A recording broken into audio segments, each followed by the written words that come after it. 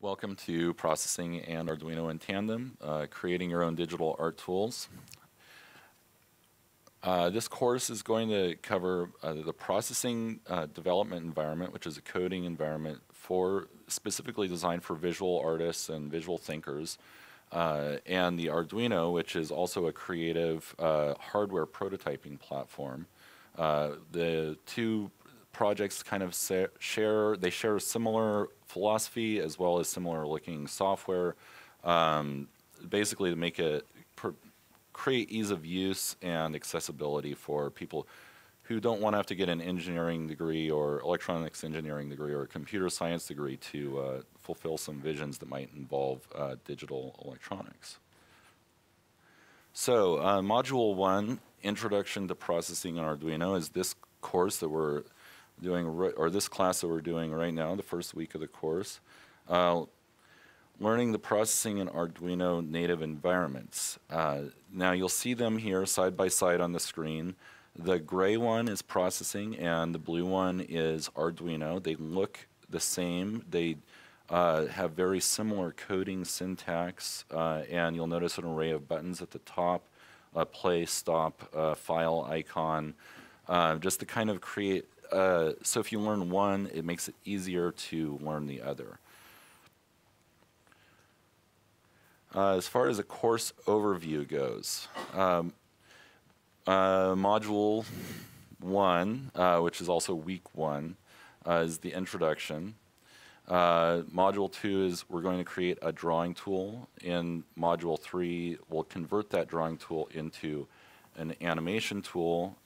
In week 4, or Module 4, we're going to actually build a controller box that we can use to control that animation tool.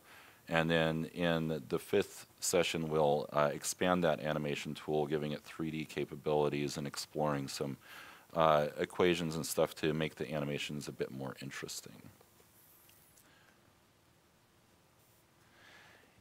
In Module 2, or week 2, a fully functional application is going to be coded from scratch. This is a simple drawing tool. It has an area there for actually drawing in, kind of a canvas area, and then like a general or graphical user interface area on the other side that allows you to change your brush tip's size and its color, the saturation, brightness, and its transparency or opacity, depending on how you want to look at it, using these sliders.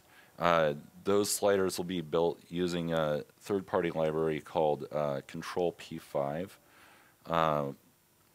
which we'll learn about more in the next session. And this application will also be able to save the files that you draw, and you'll be able to clear them so you can start over and draw another one. In week 3, the drawing software will be transformed into an animation tool. Gestures will be captured and played back over time, kind of basically a mouse following kind of script or loop. And then we'll learn how to modulate those gestures to create interesting animations kind of right off the bat. And this session will finish up with making this application capable of saving video files. And those video files will be just regular QuickTime files that you could open up in Final Cut or any other video editing or viewing program. In Module 4, we'll get into building the project box. You can either build it from the kit being offered on O'Reilly's website, or if you're more familiar with these technologies already, you may want to just build it yourself. It'll mostly involve an Arduino, a breadboard, some potentiometers, which are just knobs, and some switches, and a few LEDs to show feedback. This will be hooked up to the computer and used to control the animation software. In the 5th module, or 5th week, we'll extend the animation tool, giving it 3D capability and playing around with some lighting and that sort of thing, and then also getting into experimenting with some of the animation equations. So overall, what we're going to be doing in this course is creating a drawing tool, an animation tool, a controller box for that animation tool, and then expanding that animation tool into 3D.